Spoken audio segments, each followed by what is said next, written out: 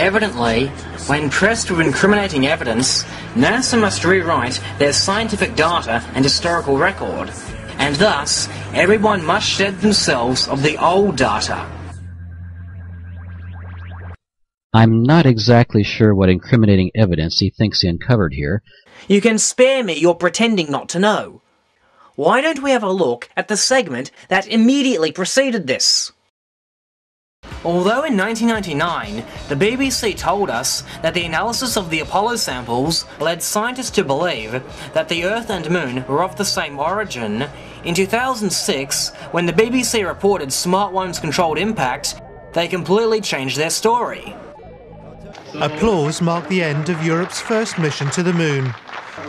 The European Space Agency sent its Smart 1 spacecraft to carry out one final experiment. It involved colliding into the lunar surface at 4,500 miles an hour. The plumes of moon dust sent out into space could be seen by astronomers on Earth. It's again a big success for ESA, and I think we have had a spacecraft that provided a lot of new information, a lot of, so to say, training for us, and it was really a great mission. The Smart 1 spacecraft has spent the past 3 years building up the most detailed picture yet of the moon's surface. Scientists hope that this will help them discover whether the moon really was once part of the Earth. One theory is that 4.6 billion years ago, an object the size of Mars collided with the Earth. Somehow the Earth survived and the pieces knocked off it were sent into orbit. Eventually that debris clumped together to form our moon. But doubt was cast on that theory when Apollo astronauts analysed moon rock. They found that it may not once have come from Earth. But earlier, we were told that the analysis of those rocks led scientists to propose that very theory. Why rewrite history? They even used the same CGI animation that they used when initially propping up the giant impact theory. It was sent into orbit.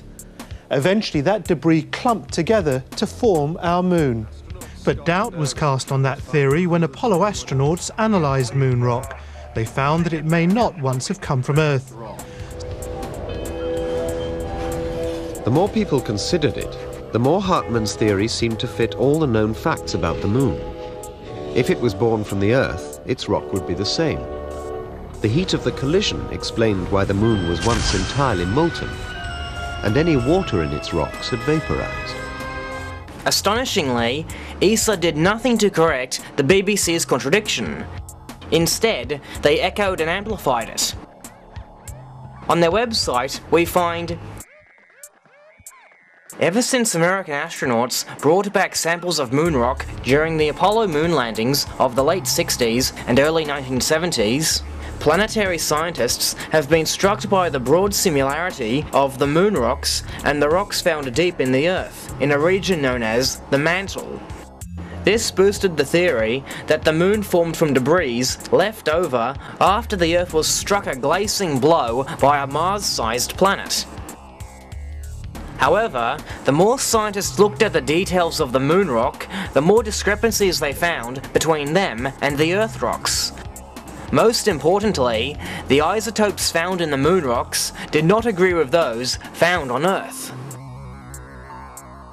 When we got the rocks back from the moon, we saw that the isotopes of oxygen in the lunar rocks were exactly the same as on the Earth. Now the reason this is important is that we have meteorites from other parts of the solar system, and each other part of the solar system has a different composition of these oxygen isotopes, ratio of one type of isotope to the other. The moon has exactly the same as the Earth. So that seemed to rule out the idea that the moon had formed far away, and it made it much more plausible that the moon was something made out of the same material that the Earth was made out of. Evidently, when pressed with incriminating evidence, NASA must rewrite their scientific data and historical record, and thus everyone must shed themselves of the old data. Another fallacy of omission and quote mine combined? Afraid so, but hey, other than comparing apples to oranges, it seems Phil Webb has very little else to do. This is clearly evident throughout his entire video. At the end of the day, he has provided no evidence that terrestrial basalts are different from the Apollo samples. he deliberately misrepresented my use of two of my sources to falsely allege fallacy of equivalence on my part when I did no such thing. In the first circumstance, he focused only on oxygen isotope ratios and ignored all the other overwhelming similarities mentioned in the BBC source. And in the second case, he distorted the source's intended meaning to imply that Earth rocks and Apollo samples have different proportions of the same elements, when he knew very well that they have similar proportions of the same elements. His inability to quote my sources correctly leaves him waving his arms in the air and plagiarizing inadequate websites that only compare Apollo samples to terrestrial sedimentary rocks, rather than terrestrial igneous rocks. And in doing so, he applied the characteristics of terrestrial sedimentary rocks to terrestrial rocks in general.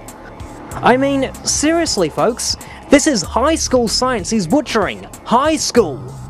3 of the minerals he states are absent in the Apollo samples are common to sedimentary rocks, not igneous rocks like terrestrial basalts and Apollo samples, meaning that anyone who's passed a simple geology test would not necessarily expect to find these minerals in igneous rocks, regardless of whether they came from the Earth or the Moon. Nonetheless, 2 of these minerals common to sedimentary rocks have been found in many Apollo samples. He also denied the presence of amphibole minerals in the Apollo rocks, despite scientists believing that some high titanium Apollo 11 samples are in fact melted amphiboles due to their similarities to such terrestrial amphibole minerals, like carsutites.